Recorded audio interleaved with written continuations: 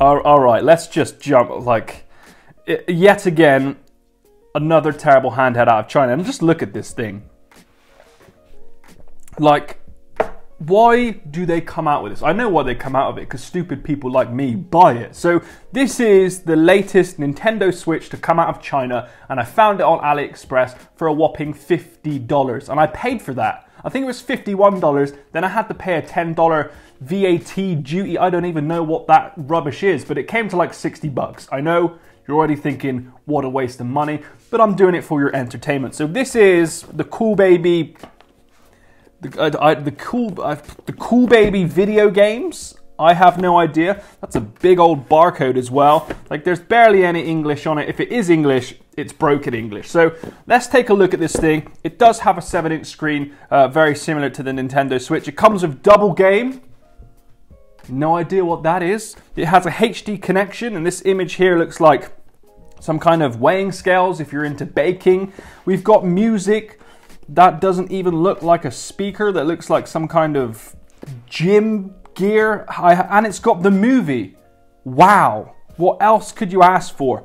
And it's got ebooks. This is gonna be great, right? It has to be great. I've paid $50 to $60 for this thing. Let's take a look at it. So here's the packaging. There is the handheld itself. Oh, that is some premium packaging right there. Absolutely. Comes with a free absolutely nothing. You get, oh, okay, you get a controller. That was not expected. Let's take a look. You get a controller with your Nintendo. Ugh. Oh my God. This looks like if a Teletubby was a handheld, this would be it. Look at this thing. That is disgusting. Like, to be fair, it's actually quite comfortable. It comes with a micro USB, some earphones. Like, they always put these earphones in, right? And I reckon you could grate cheese with this. They are so sharp, and I reckon you'll be bleeding after a couple of minutes. And you get a HDMI cable. That's quite nice. I'll give them that. Let's put that to the side here, and let's take a look. So this controller here is actually more durable than some of the other consoles I reviewed. I reviewed a fake PlayStation 4 the other day. That was terrible, but this controller is actually better than what I've seen in that. So let's take a look at the Nintendo Switch. Oh boy, look at this. This is absolutely disgusting.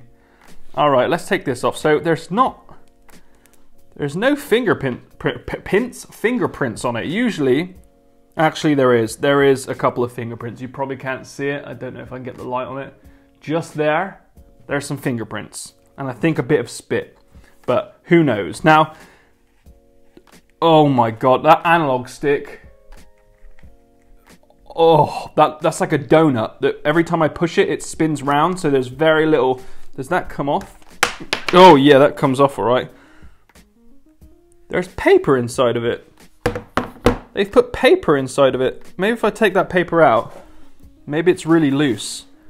I was not expecting that. Oh, that's even worse with the paper out. So they've put paper in it to make it even more grippy. That is depressing. I'm going to turn it on because I think it might take a while to load up. Who knows? So as you can tell, it's gone for the red and blue Joy-Con look. It's got the D-pad, which looks... Oh God, that is a depressing D-pad, all right. All right, so the screen's up. I will turn off the lights in a minute and have a look at the screen. You've got the donut analog stick. I'm gonna call it the donut stick at the bottom here. You've got your volume up and down. Don't know why you'd want it down here. You'd probably want it like on the bottom or something. You've got the Cool Baby logo at the bottom. You've got your 7-inch screen. I'm not sure if it's even HD. Probably not. You got your A. Oh, look at these face buttons. Oh my Lord. They're not nice at all. And you got your start select button. I think I just turned on the MP3. Dun, dun, dun, dun, dun, dun. That's actually... Alright, that sounds like a dead cat. How do I turn this off? Ugh. Do not want to be listening to that dead cat. Alright, it's got your start and select at the bottom here. On the back, nothing crazy.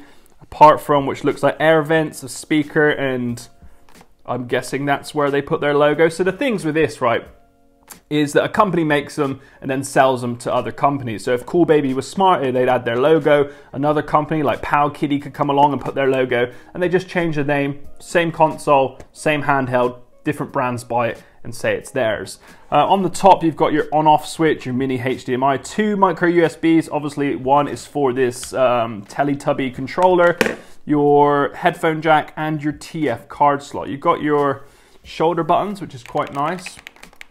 Actually, they're quite responsive. So it's got like this matte finish to it, which I actually really like. Around the sides, you know, it's quite comfortable. I'll give them that. Right, let's take a look at the handheld.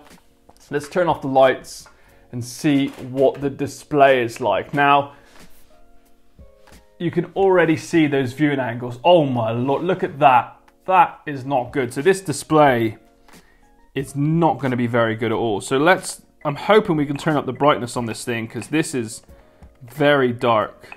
And the screen is big, I'll give it that, but let's just go straight into game. I want to see what games it has on here.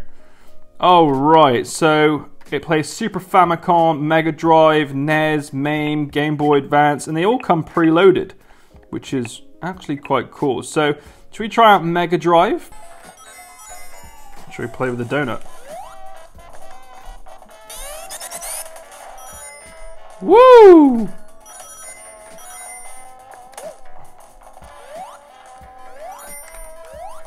It's playing. This donut is literally, it's coming off!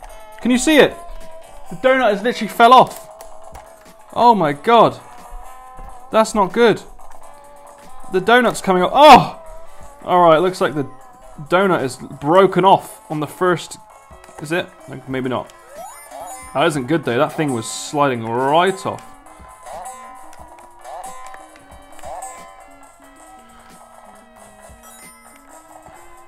Oh, the donut is disgusting. And it's coming off again. Look at that. Like I've pulled. It's off. Bye bye, donut. Oh no. Both shoulder buttons gets you out of it. Okay, so there's a look at Sonic on the Mega Drive. Nothing special, I'll be honest. It plays it okay. Not super fluid. The frame rate's a little low. The screen's really bad. The donut D-pad came off. Analog stick, sorry, came off. You know, this ain't good at all. Now, I want to try Game Boy, because I know a lot of you are into your game. So it's got Game Boy Advance. So should we try Mario Kart, and then we'll check out the Game Boy Color.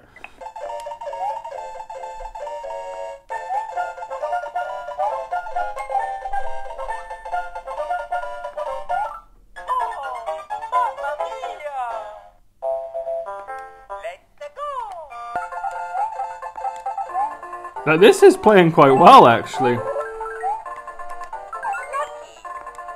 Oh, look how thick Mario is on the back of Yoshi. Poor bugger.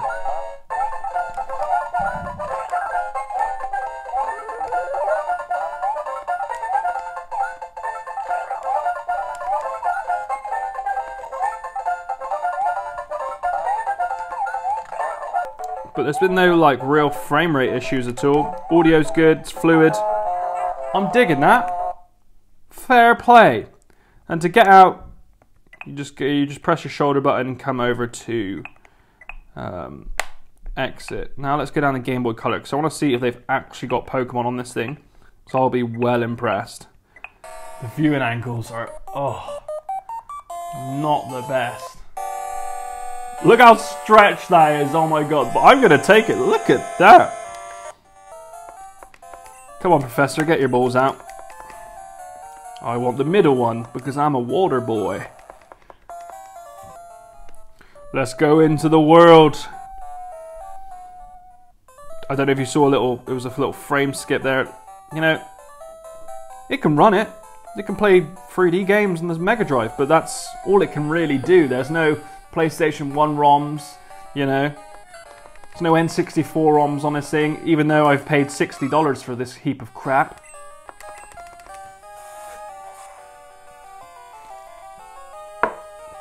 What is Sentry? Is it a squirrel? Is it a hamster? Is it a flying squirrel? I don't know. This thing is rubbish. For $60, it's not very good. The build quality is incredibly cheap. You know, they've definitely gone down the route of let's just make it big and make it look like a Nintendo Switch. Let's add a 7-inch display, let's chuck on some ROMs and hope for the best. You know, it's not powerful. I have no idea what the specs are, but because they've just put Mega Drive on, it's obvious that it can't run anything more than that because it will struggle. And it's got a little warm, I'll be honest as well. The design, there's nothing wrong with the design. The D-pad is terrible. The donut stick is gone and disappeared. The face buttons are disgusting and, you know, they just have a very poor response. And the user interface is like something out of a, you know, late 90s handheld built for 5-year-olds. But let me know your thoughts in the comments below. This is a look at another fake Nintendo Switch. I've got plenty of them across the channel if you're interested, but I advise staying away from this one. It's not even worth a gag gift because it's so expensive. If it was like $20, yeah, you could give it to a friend, get a fake Nintendo Switch box, wrap it up, and it'd be quite funny. But my lord, $60 or $51 for this? Don't even go there. So there you have it, a quick look at yet another fake Nintendo Switch which I found. Thank you again for watching another episode of What the Fake. Please do subscribe if you enjoy it because I've got a ton more fake consoles coming up in the near future. As per usual, thanks for watching. Peace.